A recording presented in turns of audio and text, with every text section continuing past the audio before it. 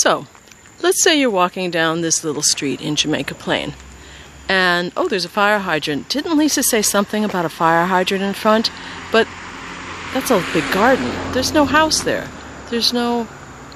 How could this be? This is going to be right. We better go up and down the street again. But no, the number's right. Oh, well, maybe we should keep going. Is this legal? Oh my God. Oh, there's some roses. Okay. Oh, look. There's a dogwood tree.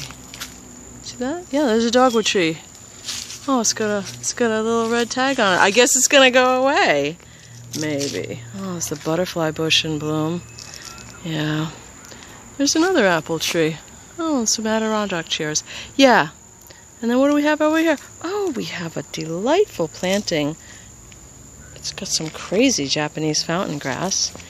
And there's a lot of other spirea bush. And then there's this delightful cobalt planter.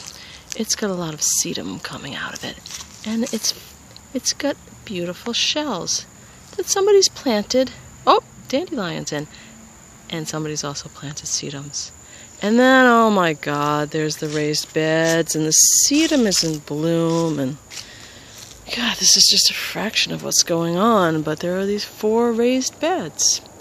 Well, what are they full of? They are full, I'm glad you asked, they're full of tomato plants. Look, I'm casting a shadow on them now.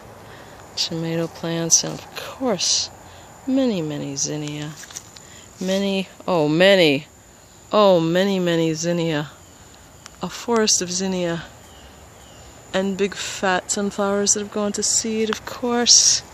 And we've got some marigolds, started, I believe, by the gardener herself, from seed, of course, because she's a cheapskate. More zinnia, more zinnia, more zinnia. They will go, and they will go, and they will go. And then what's this? Looks like it's supposed to be a driveway. I think it's supposed to be a driveway. Why is it covered with plants? Who would do such a thing to a nice driveway? And who would dump bales of hay, make them rot, and then plant eggplants in them? I hear these eggplants are the ones that the gardener gave up on. And now they are developing fat fruit and coming into bloom, of course, and more rotting hay in the driveway, what used to be a driveway, that stretches back and back and back, and just has things planted in it.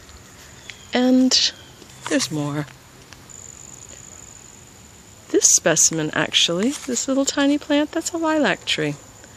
It's going to get very big. And here's the sour cherry tree. Here's the other sour cherry tree. They flank the walkway. And then here, oh, there's lamium. There's tons of peonies. So many peonies. Somebody's crazy for peonies. And look here. We find some rubber gloves. Is there something kinky going on? There's some compost being dug into trenches. And actually, I thought I'd stop and document some of this, as you asked me to. There's my compost. There's my bins of compost. There's some newspaper. What did I forget? I forgot my bucket of pee. Here's the fence. Here's an apple tree. What's coming down? Golden Delicious. Golden Delicious. It sprays apples onto my neighbor's cars. And then, what is that? That is called a sycamore maple.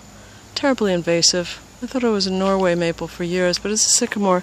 There's a $500 fee for planting one nowadays, an arborist tells me.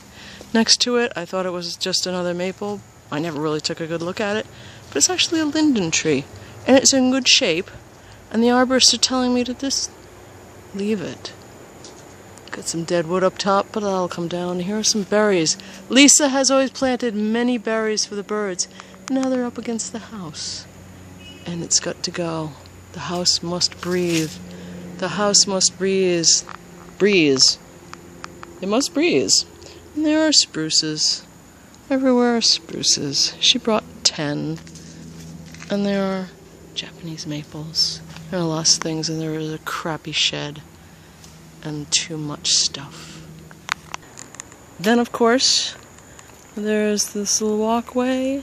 And there are all these potted plants. What's she going to do with all those? Cram them into her front porch, maybe. Oh, good heavens. Other people's plants, they just kind of get left here, don't they? Yes, they do. And there, that, I don't think you can tell. I don't see any flowers right now, but it's a jasmine plant. It was given away as a party favor when a friend got married. This is a little plant I rescued from PC Week, which went on to become E-Week. Nobody knew what to do with it. It needed love. I loved it. It flourished. This is my beautiful, whatchamacallit, geranium. And there are orchids sent up from my brother-in-law in Florida who breeds them. I finally figured out how to make them go. Here's a lemon tree. It's getting big. I better repot it. It's the offspring. It's a daughter plant of another one I have that I purchased and found that they're very easy to start from seed. What is that? There's a beautiful begonia. Look at that. And over there, oh, dahlias. Tons of dahlias.